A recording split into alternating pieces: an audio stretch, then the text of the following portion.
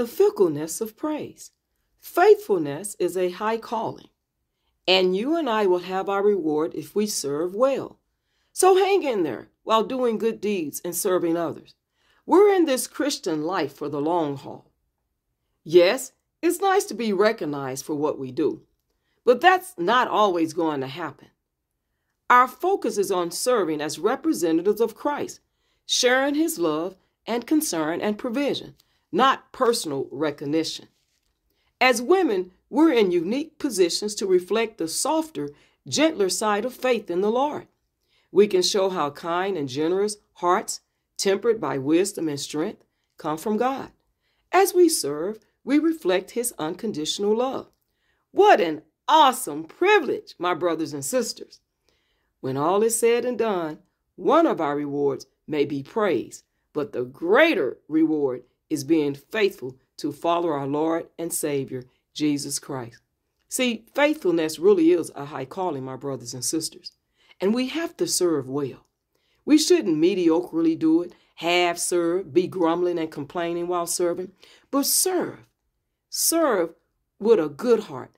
Serve with the love and the compassion that Jesus served as.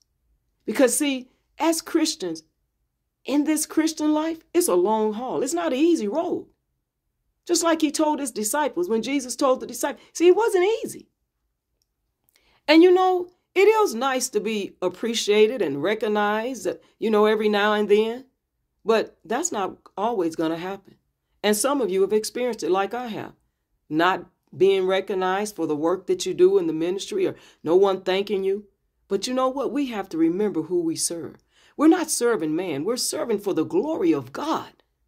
And so our focus should be on serving as representatives of Christ.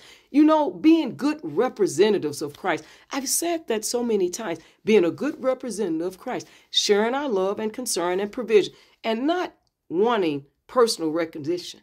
Don't let wanting personal recognition hinder you from serving Christ and his children and the people by sharing his love and concern and provision. See, because as women, we are in unique positions to reflect the softer, gentler side of faith in the Lord. So we are in unique positions. But we really can show how kind and generous hearts, tempted by wisdom and strength, that comes from God. Not from man, but from God. And that truly is an awesome privilege with an exclamation mark. So when it's all said and done, one of our rewards may be praise. Somebody might praise us. But guess what? The greater reward is being faithful to our Lord and Savior, Jesus Christ. Faithful to follow him. So Lord, my ego likes it when people praise me for something I've done. I'm sure you've said that many times before. Your ego is telling you those things, right? But Lord, remind us always to give you credit. We can't take credit for nothing. We cannot boast like Paul said. We got to give it to the Lord. Because our gifts and the ability to love and help others, you know where it comes from, right? Well, if you didn't know, let me share it. It comes directly from the Lord, not from us. In the mighty name of Jesus, I pray. Amen.